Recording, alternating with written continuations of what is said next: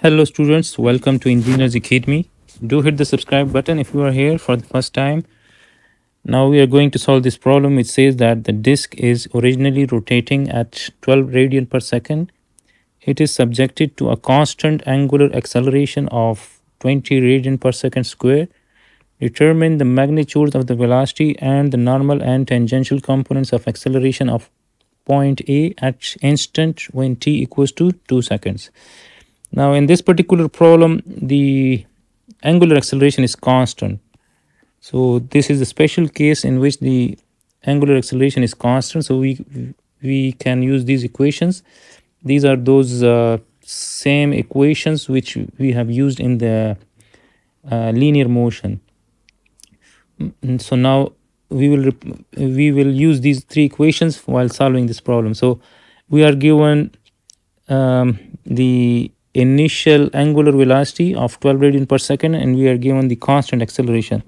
So we are given the constant acceleration of 20 radian per second square and omega naught equals to 12 radian per second.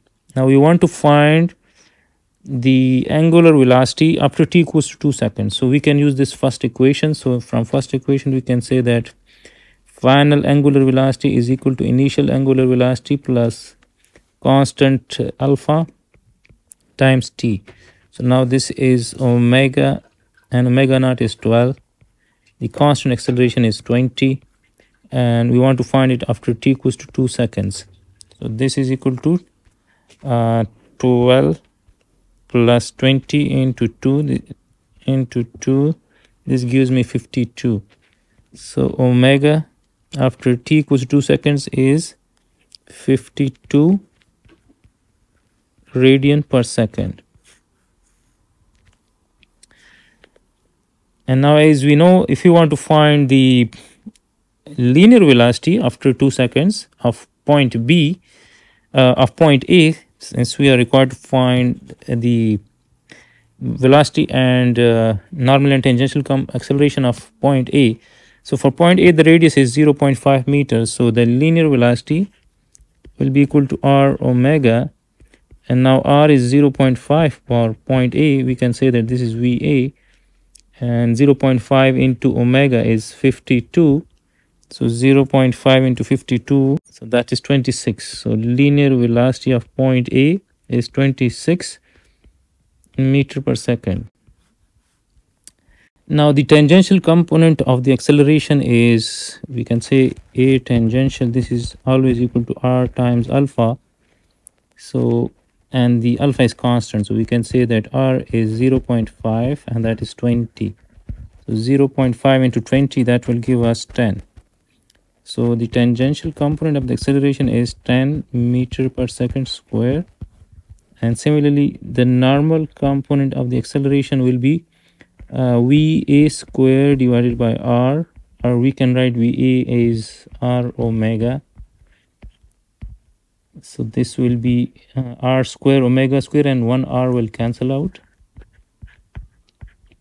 So we can say that an is r omega square. So an is, now r is 0.5 and omega is 52 after 2 seconds. So 52 square.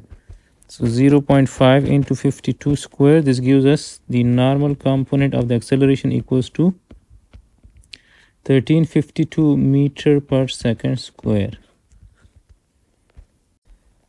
Now this is the same problem in which the disk is originally rotating at 12 radian per second, and it is said that if it is subjected to a constant angular acceleration of 20 radian per second, determine the magnitude of the velocity and the normal and tangential component of acceleration of point B when the disk undergoes 2 revolutions. So we are given the angular displacement, that is 2 revolutions.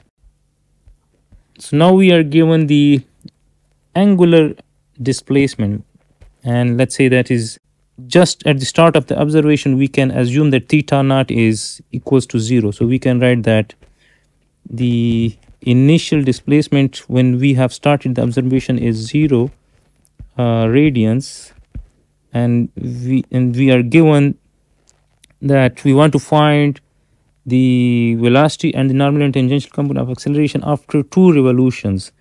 So then the final displacement will be 2 revolution, and as we know that since this displacement is in radians, so we need to convert these revolutions into radians. So now we know that 1 revolution is equal to 2 pi radians. So revolution will cancel out and this will become 2 into 2, so that will become 4 pi. So theta equals to 4 pi radians. So now we want to find the velocity and normal and tangential component of the acceleration of point B after theta equals to 4 pi radians, when the disk have completed 2 complete revolutions. We can use this equation. This third equation will give us the angular velocity. So omega square is equal to omega naught square plus 2 alpha c, that is the constant acceleration. So now we can say that omega square is equal to omega naught is 12, so 12 square plus 2, the constant acceleration is 20, and this is 4 pi minus 0. And if I take the square root on both sides of equation, we will be able to find omega. So this is 12 square plus 2 into 20 into 4 pi.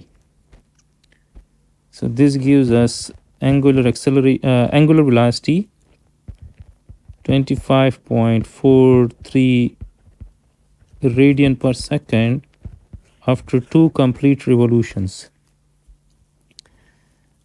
Now we can find the tangential acceleration. So the tangential acceleration will be equal to r alpha constant, and now we want to find this for point B. So for point B the radius is 0.4, so this will be 0.4 times the constant acceleration, that is 20.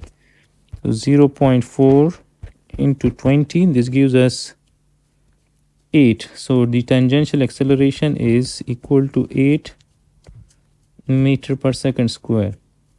Similarly, the normal acceleration is r omega square, and r is 0.4 for point B, and omega is 25.43. So 25.43 square.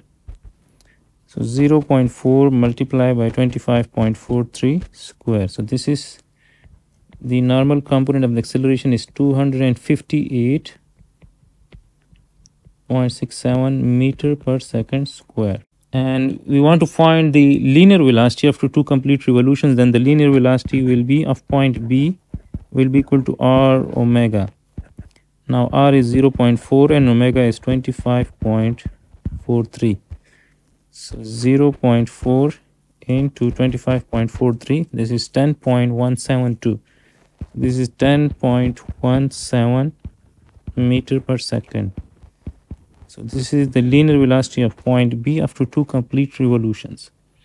So this is the solution of these 2 problems. I hope it will help you in your learning. Do subscribe Engineers Academy for the solution of such more problems from Hibbeler Dynamics.